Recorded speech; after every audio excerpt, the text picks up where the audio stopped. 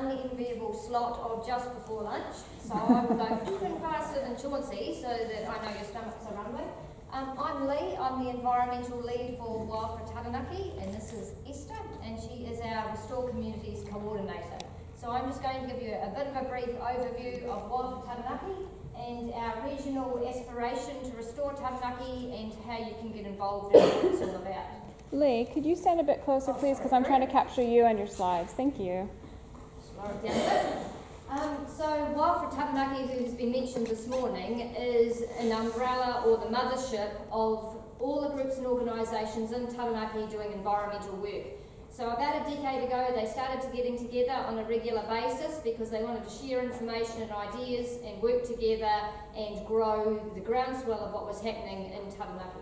So now there are over 40 member groups and organisations, and they're really the driving force alongside the Taranaki community, the landowners who are also delivering on the ground action. So the vision for Restore Taranaki is that by 2050 Taranaki will be restored. So there are 4 key goals in Restore Taranaki. So one is about engaging our community to take action, to change the way they live, where they work, where they play, so their actions can support the protection and the recovery of biodiversity. It's to restore the sound and movement of our Taranaki wildlife, so there are more insects and birds where we live. To restore the cloak of Taranaki, so we're already aware that Taranaki used to have a beautiful cloak around him, and now a lot of that has been removed. So one of the goals is to restore the cloak of Maunga, and to restore the freshwater of Taranaki. So groups like Te Whenua Tumuri Trust are working really hard to monitor and restore our freshwater alongside organisations like the Regional Council. So we're really conscious that freshwater is a big issue in Taranaki, and there are also national plans coming out alongside that. So that's one of our goals as well. So how can you be involved? There's so many different ways you can get involved in Restore Taranaki. I would suggest you like our Facebook page. If you're into Facebook, that's where a lot of the information and events and action and opportunities are advertised. You can attend an event, so the members often work collaboratively on events, and there's an event happening across Taranaki virtually every week. So one that's coming up is for World Wetlands Day on the 2nd of February, and we're in discussion about a guided walk around Lake Mangamahui along with speakers and lunch. So you can join the predator-free movement that Chauncey is leading, and I noticed Toby, who also manages that program, is in the audience today, so I'm sure they're keen for your questions at lunchtime. You can plant native trees, and Sian is going to give a quick 5-minute overview of that after Esther and I are finished. And I just want to draw your attention to the booklets that are pictured there. Wildfire Taranaki has published a series of restoration planting guides, and they outline what species to plant, where and in what order in Taranaki. So Taranaki is broken up into 5 pieces like a jigsaw, and the plants in each of those 5 pieces are like a community, they're like a family. And so it does matter what you plant, where and when. So those booklets are available online, and they're also available in hard copy from Wildfire Taranaki or the Regional Council. And I also want to talk about lizards. I know Chris spoke about lizards this morning. In the back row there, Lima, do you want to wave your hand? We have one of the country's leading herpetologists working at the Regional Council office, and along with the Taranaki Lizard Group, they published a wonderful pamphlet, which is also free and available online, called Taranaki Lizards. Lima's even got a copy in her hand. So if you're interested in what lizards are in Taranaki, how to build a lizard garden, everything, it's all there. So they've done all the hard work for you, so that resource is available as well. So you can tell people about us, talk about the groups and organisations that are involved, talk about your neighbour who's got a track, talk about your kids who are planting in their school. So the more we can talk about what's going on, the more we can share the word and share the love. So you can donate to support the work being done. There's ways to buy a track, sponsor a tree. You can make a donation to the Taranaki Kiwi Trust or other groups who are working to protect biodiversity. You can volunteer at an event or get involved in the community. And the one I want to quickly touch on this morning is to create or join a Restore community. So Restore communities are popping up all over Taranaki. Some are popping up just on their own, and some are popping up in response to actions from the Predator Free 2050 program of the Regional Council, and some have been going a long time, such as the Huatoki Conservation Group, which we have Bill Clarkson in the audience today, and him and his team have been leading that group for over a decade down in the Huatoki reserves. So the groups are currently in Owakura, Inglewood, Eltham, Opunaki, Waitara and Huatoki, and they're all at different stages of development. So some have been going a long time, and some are in their infancy, and some are on the road. So this is a picture of a group I'm involved with, which is Restore Koanga in Inglewood. So we're working in the couple of reserves in Inglewood to restore the biodiversity, and a lot of that is removing pest plants, and there's plenty of that, and Bill can testify to that today. So a Restore community is just a group of people in the community working together to restore their natural environment. So to protect ecosystems, help recover native species and improve the health of water and the land. So each group decides its own focus and activities. So it's very much driven by the wants and needs of your community. So the kind of things they do are set a track, remove pest plants, planting, monitoring, see how native species are getting on, and also clean up of rubbish. So what will result? Hopefully more native animals where we live, work and play, increased healthy native habitat, improved freshwater quality, greater awareness and understanding of our community, of how important our environment is, and healthy people sharing knowledge and resources, learning new things and working together for a common cause.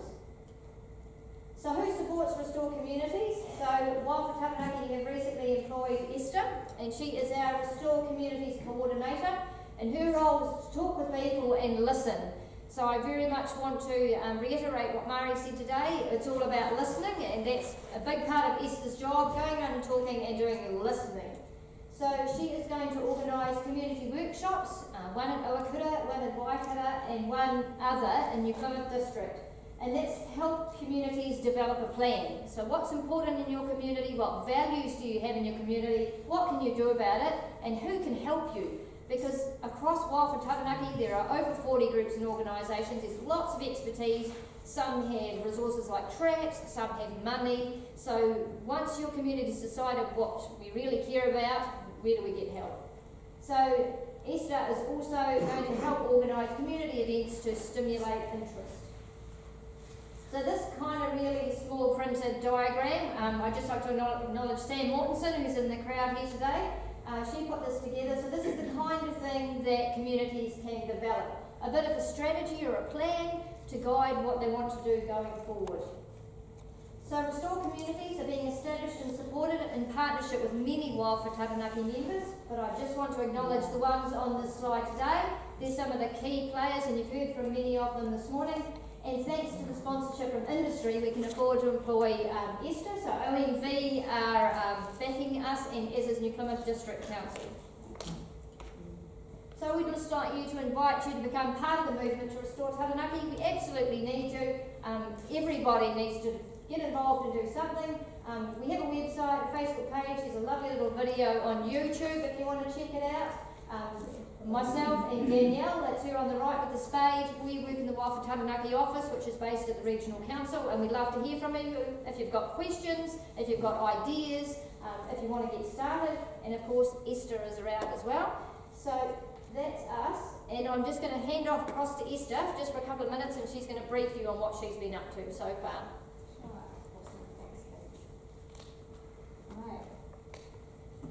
Okay, so if there's anyone out there that's associated with Owakura and Waitara specifically, I'd love to know who you are. So if you could touch base with me at some point. So I've already started with Opunaki.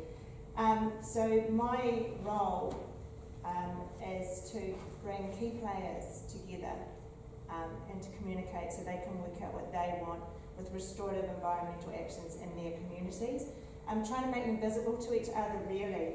That includes councils, iwi, and any community groups and individuals that have an invested interest. From there, we try and identify priorities and form working groups. And from there, having a planned approach rather than a random one. And to pull in experts. So that planned approach has some sort of evidence-based, how could you put it? Make sure that it's culturally and environmentally sensitive. The other thing that's cropped up is maintaining those actions so that they can be ongoing, and then also having a paper trail so that in the future people know what's gone before. So in a nutshell, that is my role. In Opunaki we are predominantly doing it around the loop track, and Owakura is about to set off in January and Waitara will follow in February. So I'm going to leave 5 minutes for you. Thank you.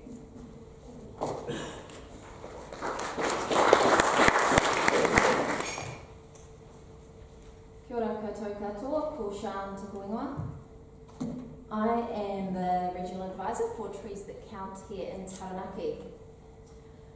So Trees That Count, well, I'm basically just going to give you a quick overview as to what Trees That Count is all about and how you can all get involved.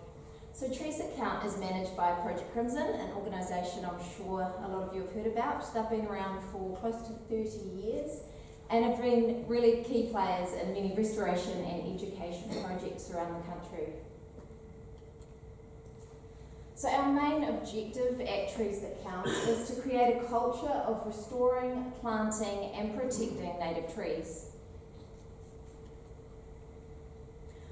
So we want to see Kiwis planting millions more native trees.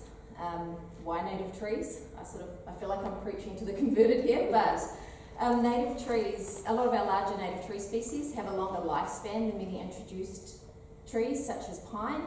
Therefore they absorb more carbon over a longer period of time.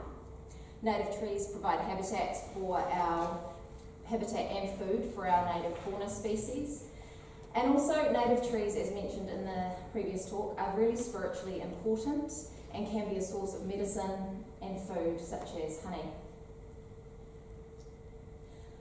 We hope to work really closely with Wildlife Taranaki in the region to work on connecting native habitats and to ensuring safe refuges for our native fauna species. So Trees That Count was born out of a really simple question: how many native trees are being planted in New Zealand each year? So we're attempting to build a picture of this by measuring the planting efforts by Kiwis around the country. But what we soon discovered was that counting trees wasn't quite enough. People wanted easier access to native trees, and this is how our online marketplace was developed. So Trees That Count built New Zealand's first community marketplace, which connects funders with planters. So anyone wanting to fund a native tree or a whole lot of native trees can do so through the marketplace, and then we match those funded trees up with individuals or community groups who are wanting to plant trees. So this is basically just a simple diagram as to how it all works. So you've got your tree funders over there, and they can be anyone from individuals, businesses wanting to offset carbon emissions, philanthropists, nurseries, and then in the centre we have the tree pool, and that is basically the number of trees that we can then allocate to planters. So planters, again, can be individuals, community groups, schools, iwi groups, councils, and they can easily apply for trees through our Trees That Count website. So how can you get involved? So if you've planted a native tree since 2016, whether it's one native tree in your back garden or thousands through a large-scale project, we want you to add those trees to the count, so you can easily register on the Trees That Count website, treesthatcount.co.nz, and add your trees to the count. If you have a planting project or you're planning a planting project, you can also apply for trees through the website, and depending on how many trees we have in that central tree pool, we can allocate trees to different projects. You can also contribute by funding native trees. So as an individual or a family, you can gift or fund native trees, or as a business, as I mentioned earlier, if you're looking at offsetting carbon emissions, you can fund trees that way as well. So I'm just going to finish on the slide. We've all got that somebody that we have no idea what to buy them for Christmas. So this year, give the gift that grows. On the website you can purchase a native tree and we send the recipient a gift card and plant a native tree on their behalf in a community project. Thank you.